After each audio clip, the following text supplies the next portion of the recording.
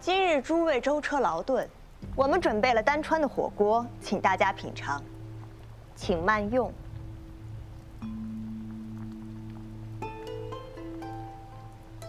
不是，他们都是鸳鸯锅，为何我偏偏就是这个呀？五少主乃我丹川女婿，自然要入乡随俗了。姑特地命人准备了静儿最爱的牛油果，请少主品尝。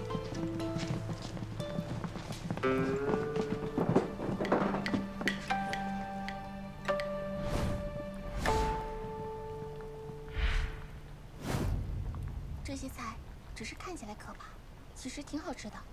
可能丹川主就想考验一下五少主，你不要太担心啊。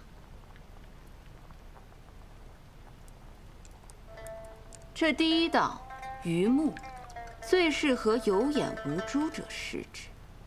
这不难吃。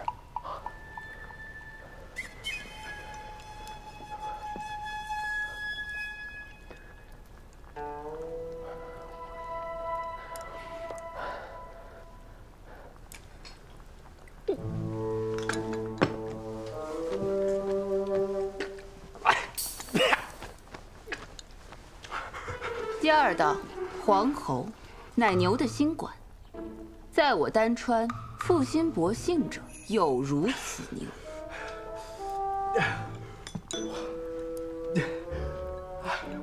嗯。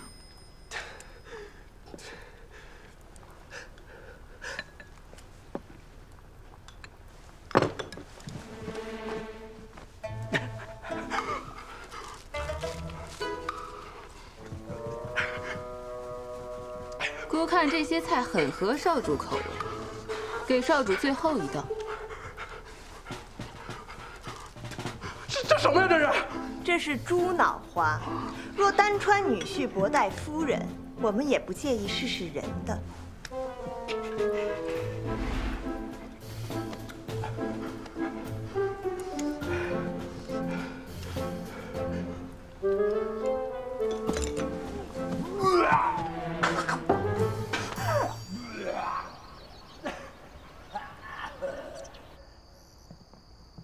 既然丹川主让我们回来等消息，你就别担心了。今晚还是我睡榻上吧，你是东家，没有伙计让东家睡榻上的道理。好像也没有伙计跟东家睡一间房的吧？这不是五少主在吗？还是睡一间房比较周全，万一传出去，惹麻烦就不好。好了，还是我睡吧。还是我睡吧。明日还得进宫，看丹川主的态度不太好应付，有的周旋，你好好休息。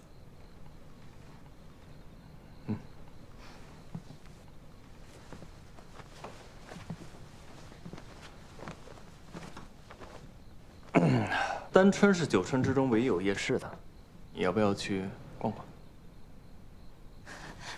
好啊。哦，好啊！哎呀，哎呦我去，我也去。哎呀，哎，走吧。你要是不舒服就早点休息吧。老六，听我说，哥哥说一句是这样，我是这么分析的啊。你说咱们日子过得这么苦，咱们应该趁活着的时候好好玩一玩，明天不知道发生什么，对不对？再说了，我都已经拉空了，再拉我怕我饿死在茅房，太丢人了。吃点东西，李贝走，对吧？要拉也得有东西啊，走。哎呦，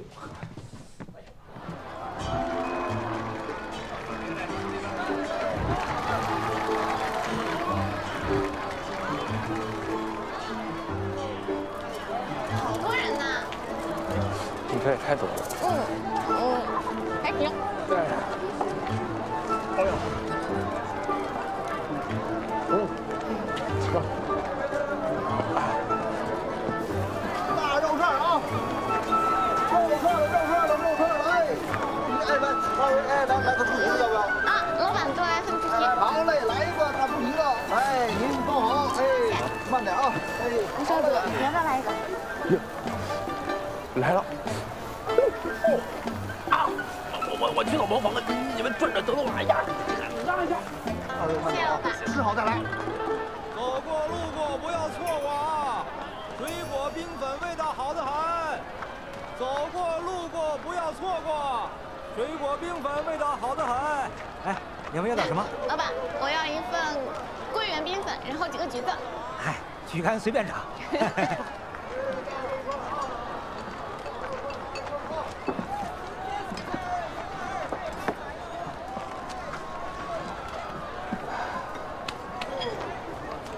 你好吗？嗯。哎，这位兄台，你怎么能让夫人给你剥橘子呢？就是啊，这身为赘婿，让夫人给你剥橘子，简直是耻辱。你误会了，他不是。不是什么不是？好好看着，我给你露一手，怎么疼夫人的？学着点儿，好看着。老板，剪刀已用。哎，请便。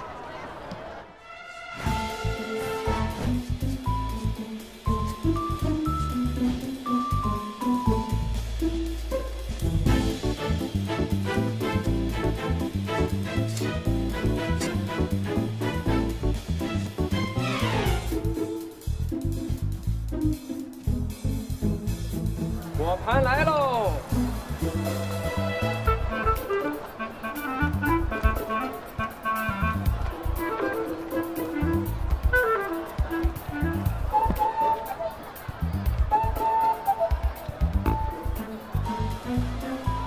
看着没，夫人，请慢用。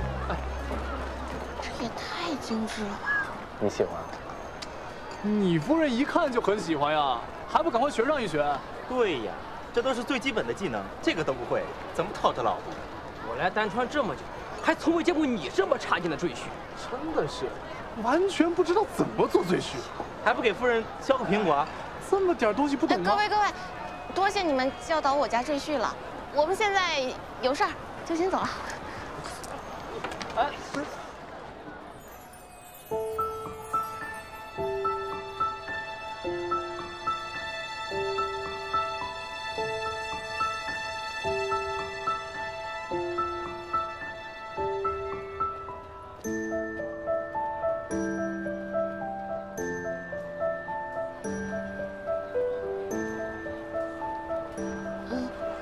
少主，刚才是我僭越了，我不该说您是赘婿，您不要见怪啊。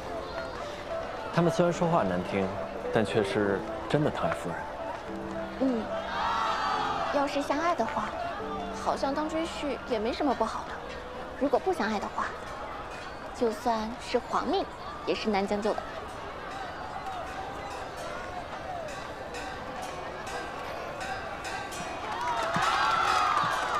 我变脸哎！